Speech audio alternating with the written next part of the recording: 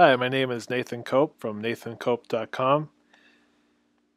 In this lecture, we'll be talking about enumerations in Swift. Enumerations, or more commonly called enumerators, exist in just about all object-oriented programming languages. They define a group of related values as a type and let you work with those values in your code. C and even Objective-C developers will recognize these right away. Swift, however, offers some key advantages and improvements to enumerations that we will go over in this lecture as well as in later videos when we dive into Xcode. One advantage we will discuss right away actually appears in our first example of an enumeration. So here's the example of an enumeration.